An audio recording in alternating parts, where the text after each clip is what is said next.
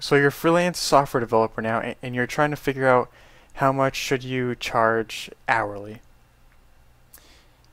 One thing, the difference between a employee and a freelancer is that an employee gets half the taxes cut out.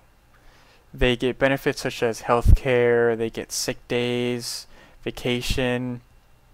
If you work in an office, you get a free computer, a desk, a chair, all of that, and they supply all of that. So in reality, if you make 70 grand, you really make like 150 grand, pretty much, because you get the health care, you get the free vacation time, the sick time, get everything. You get a lot more money out of that.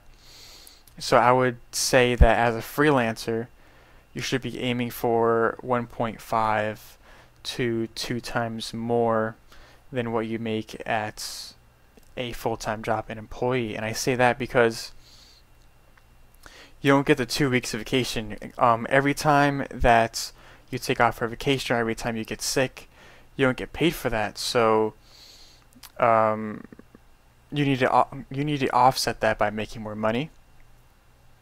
Also, finding clients.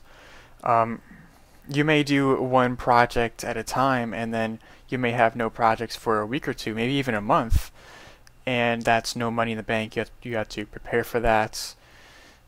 You have expenses such as computer, monitor, a keyboard, mouse. You have your chair, your desk. You may think that those things don't cost a lot of money, but they actually do when you use them 24/7 for your job. They become very important. If something goes wrong, you have to buy quality equipment.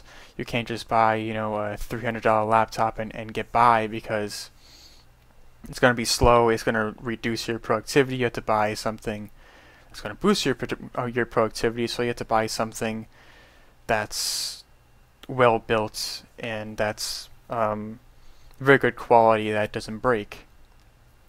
So you have more expenses. You don't have any benefits really. You just get paid an hourly rates. That's pretty much it. You have to pay for your electric if you're remotely. You have to pay for all of these things. You have to pay for pretty much everything of what an employer would pay.